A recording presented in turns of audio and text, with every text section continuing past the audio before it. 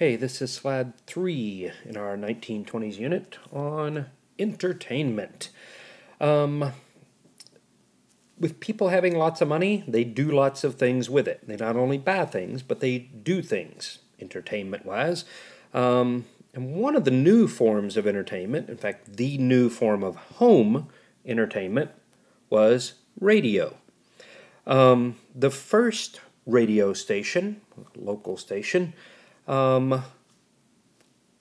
was in Pittsburgh, 1920, KDKA radio, KDKA in Pittsburgh in 1920. Their first broadcast was of the landslide victory by Warren G. Harding in the presidential election. So if you will remind me in class, I have a recording of that first broadcast by KDKA radio out of Pittsburgh. Here you see the historical marker, world's first commercial station, November 2nd, 1920. Now, local radio would become very popular, okay? But it was the development of network radio that really spurred radio into the entertainment industry that it would become. Okay? The first national radio network was NBC, National Broadcasting Corporation. NBC, still around today, as you know. And radio in the 1920s was not what you would think of it as today. Radio sets were huge contraptions. Look at the picture at the bottom of the slide here. Okay? This was a radio set. They were huge models that would sit in your living room, and the whole family would gather around the radio to listen to programming. Okay?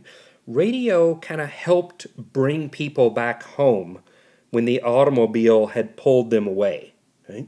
Early automobiles didn't have radio in them. This is what radio was, these giant contraptions here. Okay?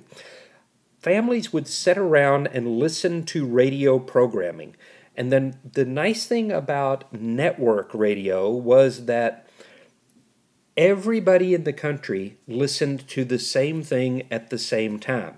So whether you were in New York City or small town mid-America, Iowa, or on the West Coast, you could all be listening to the same radio program at the same time. That helps kind of unify, bring some unity to this country. Okay? The fact that farmers, city people, factory workers, business owners, everybody, no matter who it was, listened to the same radio programs. So it kind of helps bring the country together. Okay? Radio will also have a big influence on politics. Okay? As suddenly, presidential candidates, especially, had to sound like they knew what they were talking about. They would campaign on the radio. So you would hear broadcasts from the guy trying to get your vote. Right? So what this does is it gives people in, let's say, the South an idea what a northern candidate actually sounds like. You don't just read about him in the newspaper. Now you have to hear him. So you have to sound presidential. People with thick, thick accents, whether it's northern or southern or whatever, suddenly we're going to have problems getting votes in other parts of the country. Okay? So the radio will greatly affect how politics plays out. Okay? Flappers. Okay? Flappers was a nickname for the young, modern woman of the 20s. Okay? These are young women, not old women. Young women in the 20s. Okay? They get their nickname from their shoes. Okay? They wore black leather shoes with big buckles on them. But, like most of you all like to do, you just shove your foot into a shoe and don't bother tying your shoe. Flappers would put their shoes on and leave them unbuckled, so that when they walked around, the buckle flapped up and down. So they get the nickname flappers from the sound their shoes made. Okay? These are young, modern women of the 20s. Here you see sort of a speakeasy picture from the 20s. This is sort of a typical flapper image here. Okay, short dresses, short hair, bobbed off, high heels. Okay, they wear makeup. But typically the way flappers are described, okay, is sort of a combination of masculine and feminine traits. They combine masculine and feminine traits. Okay? Now, I'm not saying they're lesbians or anything like that. No, right? While being fully female, they did things that typically only men had done in the past. I'll give you some examples. They smoked in public. Women did not smoke in public, but it was common to go into a speakeasy and see a woman sitting there smoking a cigarette. They drank in public. Women never had dinner drinks. Suddenly, in speakeasies, thanks to Prohibition, everybody drank, right? They talked openly about sex. Men would sit around and brag of their sexual conquest and all of that. Women never did that. It just wasn't considered proper. Now women are doing it too. So these are young women who wear short skirts, makeup, cut their hair short, talked about sex, smoked and drank, things that only men had done in the past. So they combined kind of masculine and feminine traits, right? Now, the typical image of a flapper, the ideal image of the flapper was a woman named Clara Bow, B-O-W. And here in the bottom left, you see a picture of Clara Bow. She was a movie star. That was silent movies at this time. But Clara Bow was the young flapper in the movies. You know, the sex symbol. Think of the biggest sex symbol nowadays, the hottest girl in the movies, whatever. Clara Bow was the 1920s version of that. Okay? She's sometimes known as the It Girl because she stars in a movie called It. No, it's not the one with the clowns. That's much later. Right? But Clara Bow would be that prototypical image of the flapper, the one all the women were trying to look like. Okay? Now, while women are in the speakeasies, smoking and drinking and dancing the night of the way, the music they're dancing to is jazz. Jazz music becomes the new sound of the decade.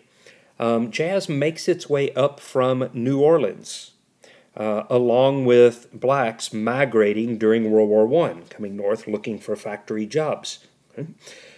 They bring with them their music. Okay? Jazz is a combination of lots of different things. Some country, some bluegrass, some gospel from the slaves and so forth. It's this mishmash, this hodgepodge of all different kinds of music. Jazz, and specifically later we'll get into different forms of it, but it's typically free form. You get 4 or 5 people together, a little jazz quintet, and they just start playing and come up with a song. Rarely does the same song sound the same way twice, because there's no sheet music. You just play it and see what comes of it. But although it's black music, blacks don't make a lot of money off of it, because that's not how society went. White bands would copy the style and profit as blacks could not. Again, look at this picture here, right? The white guy here playing the piano, and the white guys in the band back here playing horns, right? Whites would make a lot of music and a lot of money off of jazz. Blacks wouldn't, even though they are the originators of it. Okay? Now, jazz thrived, really, in areas where blacks congregated. And that was never more true anywhere than it was in Harlem. And we need to talk about a very important event here known as the Harlem Renaissance. A renaissance is kind of a rebirth, a change, okay? And we're talking about a rebirth of the black community. Okay? Blacks, when they migrated north, settled in the big cities. New York City had the largest congregation, and the biggest collection of blacks in New York City settled in the borough of Harlem. Okay?